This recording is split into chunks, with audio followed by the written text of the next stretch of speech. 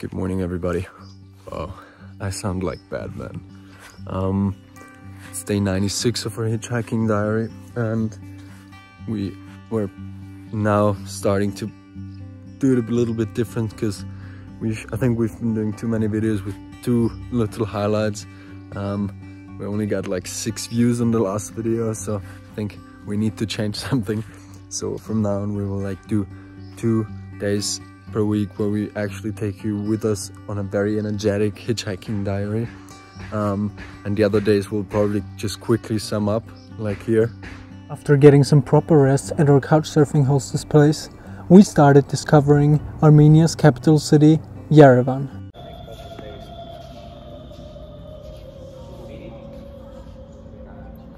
After that, we got picked up by a 2-week-old puppy and his owner, who brought us to a famous monastery nearby and afterwards invited us to their home. And yeah, then maybe if there's some other highlights, then we'll do that as well. But today, that's gonna be the hitchhiking diary. So we are currently here on this beautiful farm. You have cherries, strawberries, raspberries, mulberries, apricots that are being dried here. I don't know why not all the animals eat them. I mean, there's a few bees and everything, but I thought that the ants will just completely eat them. And then you have this here as well. I don't know how to explain it in English, but they smash the apricots and the strawberries and the raspberries, and now they'll have this delicious sweet, and the highlight is just coming over there. Hello, hello, hello.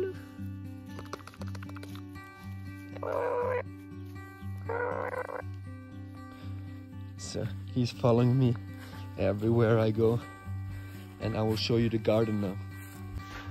We actually wanted to pitch our tent here, but they said no, it's too cold, so we could sleep in the amazing house and had a comfortable bed, and we are very ready to hit the road now. We'll take you with us. It's not gonna be a one-day hitchhiking vlog. I think we will take you with us until we hit the Iranian border. It's still quite far from here and not many people take that way, but I'm very curious about how it's gonna be. So welcome. But before that, you need to check out the world's coolest toilet. So if you want to take a dump, wow, you have an amazing view on the canyon here.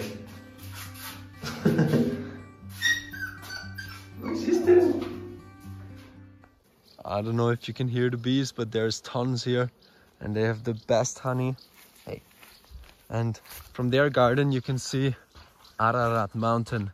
I will zoom in, it's gonna be bad, but here this is the mountaintop of the highest mountain in Turkey, 5,000 meters. They are completely self-sufficient here. They're just trading some honey and some apricots for other stuff, meat and bread. And yeah, that's quite a role model of what we want to achieve one day.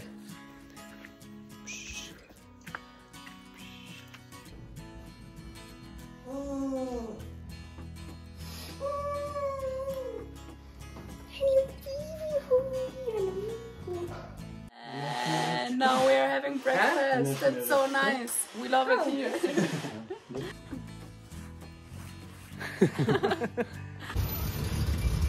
Now we found a ride to a junction here.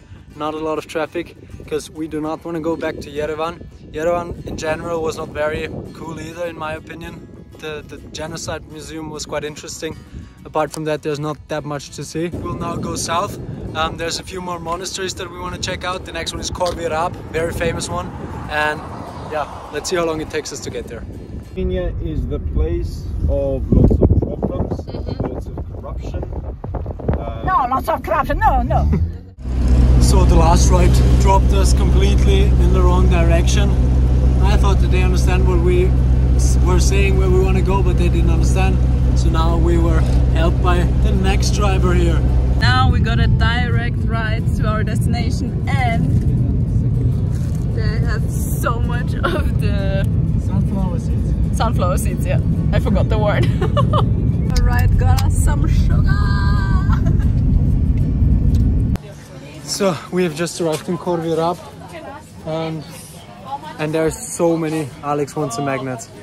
How much? 1,000. 1,000 for the magnet. That's insane. In Turkey, in comparison, it was like 200. I think we won't get a magnet here in Armenia. What did I want to say? We left our heavy backpacks at the parking lot, and now we'll go up to the monastery. And I already saw that there's an amazing view on Aragat mountain. Today the view on the mountain is actually so good.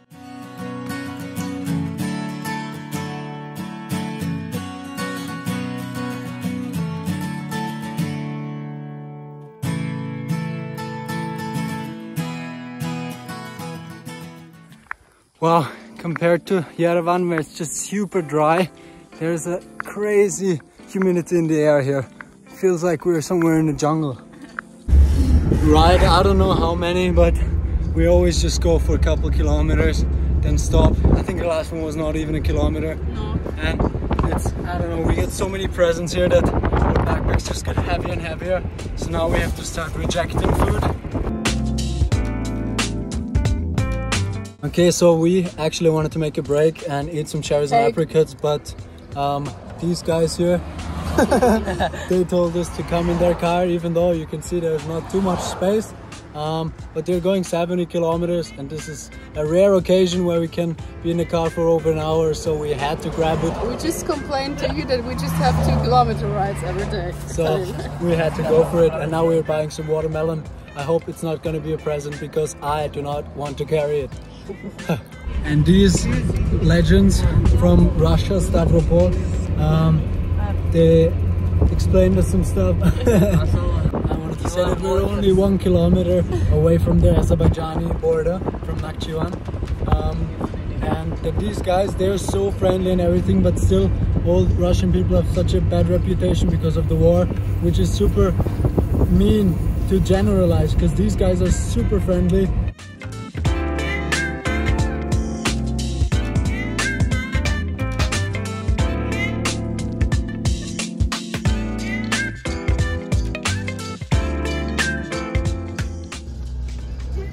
And since it's a very holy place, you must not show any knees. And Alex loves to show her knees, so now we got a skirt here.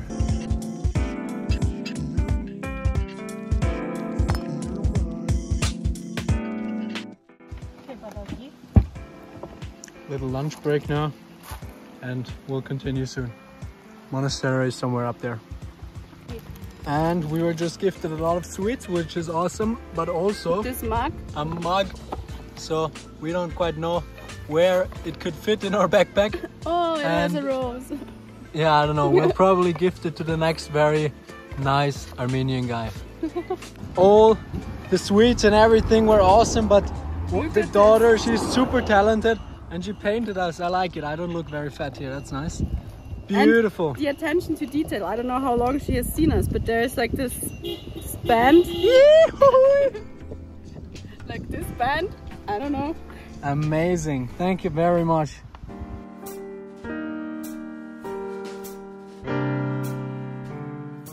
It's now 5 p.m. and we made a quick stop at the river. It's not very deep. It's reasonably clean, and so are we now. And we are happy about it. Yay! So, we just said that there's quite a bunch of Iranian trucks. You know by now that we have a bad past with the Iranian truck drivers, but we want to give them a second chance. And on top, the way towards Iran is exactly the one that we wanted to go today. So, if we're lucky and he's actually going to Iran, we have the next couple of hours with him. And if he's friendly, he'll get a nice mug. Whew. If not, I'm already taking a picture of the license plate. Hello, how are you? Thank you very much. Thank you very much. You are from Iran? İran. Where are you going? Nereye gidiyorsun? İran, Kurdistan. Kurdistan? Hey! You go Germany, Spain, Sweden, Canada. Wow!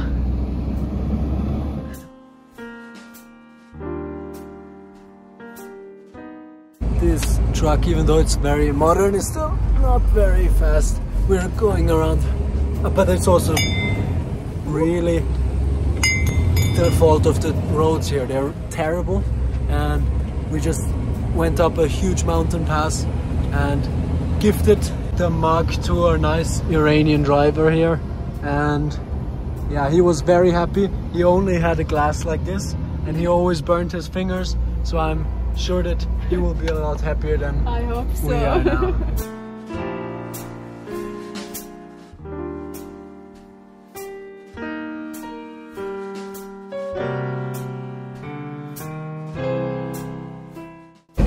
Very funny, these sunflower seeds here, they're very famous in, I don't know, in Austria I don't think they are, but from Turkey eastwards they're very famous.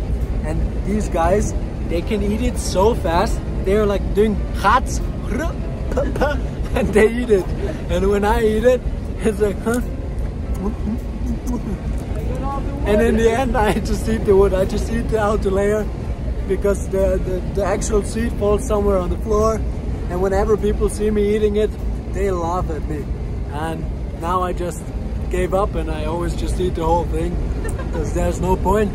I'm not really patient enough, I guess. We are cruising almost 140 down the hill. Yes, trucks are slow when going up, but once they go down, there's nothing that can stop them. Can you imagine? Armenia is close to the west. No one can go to Turkey. To the east as well. No one can go to Azerbaijan. And so you can only go to Georgia up north or down to Iran. And currently we are on the highway to the main road that goes to Iran. And look at it. And this is it. It's full of speed bumps. Opa. It goes through in the middle through a town. I don't know. And also you see these pipes there, I think it's gas pipes, we're not sure because it would be too dangerous. And they're everywhere, next to the road, above the road, everywhere. Everyone is always very focused on the road, as it should be. And yeah, this is the main highway.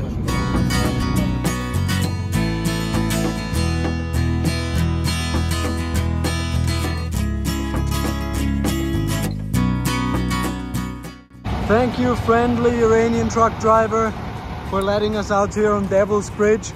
We'll now go down to the canyon, and Alex has some cats to pet. There's some nice pools here, so we'll definitely have a shower tonight. And let's see if we can find a camping spot here. Unfortunately, it's too steep here to put up the tent, so we'll just go in for a quick dip and then probably hitch on further and put the tent up again in the dark. That was for sure the so far highlight of Armenia. Right under the bridge there's an amazing canyon, and a few teenagers showed us the way down, and there's so many cool pools and showers. Look at Alex, she's enjoying herself so much. Hello! And now we're back on the main road, trying to find a truck that goes up towards the monastery, where we hopefully find a nice camping place. It would have been nice to camp down there, but there was just not the possibility, no space, just a canyon. Right now we wanted to find a camping spot, but there was not even a chance for us to because we said because these guys invited us over for food and maybe for a camping spot, we don't know yet. And yeah, that's why we're going the wrong direction now.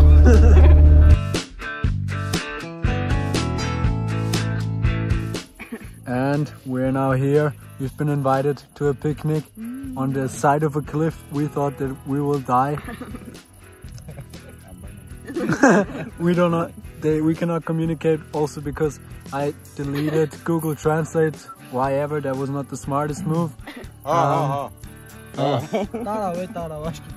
Yes, so now they told us that we will have dinner at their place, but in the end it was a cliffside. So we It's for young people. Yeah, it's very nice though. So we were afraid for no reason. And yeah, now we're digging in. Yeah, and they always want to get us drunk, but we say we are pregnant, and now they only try to get me drunk. Morning everybody. Alex is still sleeping in the tent here. I'm editing some videos. I'm preparing breakfast. Alex wasn't sleeping very well because I don't know, the people that were here, they were quite loud at night, and it was raining hard as well. But the problem is that I just sleep whatever happens, and yeah, Alex gets a bit annoyed by that because I always am well rested in the morning and she never is. That's why she has to sleep in the car sometimes. So I'll leave her a few more hours, probably rather minutes, to get some rest, and then we hit the road again. And now our hostess from yesterday gave this to us as a present, and it's like raspberry smashed jam. It's a raspberry smashed jam, and she puts it on a table in the sun, lets it dry for 2-3 days, and then rolls it, and it's the best sweet ever. Yeah. That's so cool. This truck full of hay stopped for us. I think he's not going far, but maybe he wants to take us. Let's see. Oh, he speaks English. Nice. Woo! Nice. Yee-hee! Going 5 kilometers an hour. Nice. We're going slowly but steadily up again the mountainous road. We just passed Devil's Bridge where we were yesterday. It took us around an hour to get down, but that's no problem. Our driver is very capable and smokes a lot of cigarettes. And yeah, I think it shouldn't take more than an hour to get to the monastery now.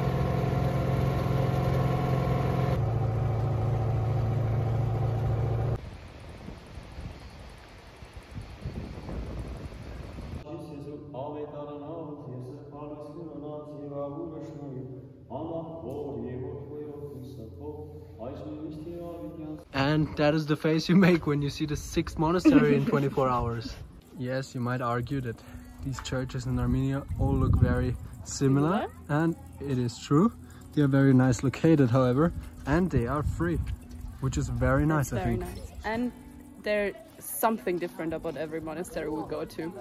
This, for example, has an upper floor where you can explore the other part of the monastery. It's really cool. Yeah. And we did find a ride that goes all the way to Iran, which is amazing for us because that's our next 3 hours in the same car, and it's not a slow truck. No, it's and we're saying goodbye to the monastery now and to the nice canyon that we crossed already twice. And yeah, let's go. And this guy here was the one that took us to the monastery, and after spending an hour or 1.5 there, we now surpass him.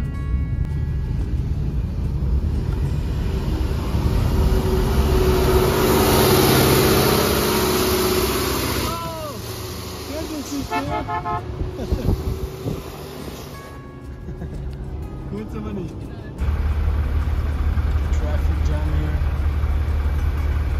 Oh, that was one of the very few times that we actually got out of the car. This dude was driving like an idiot.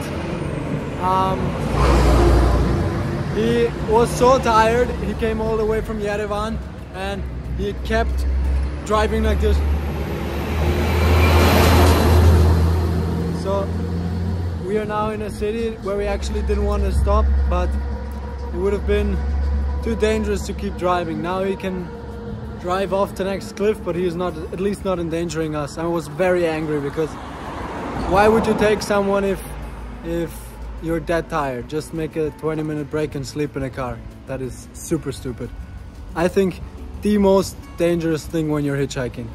Be always careful about the driver. Check how tired he is, check if he's drunk or drugged or something. Be absolutely careful about that.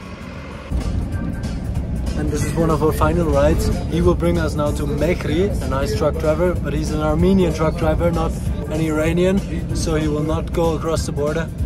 So we might need one more car to get to our final destination, the river that is the border to Iran, and yeah, then that's it already.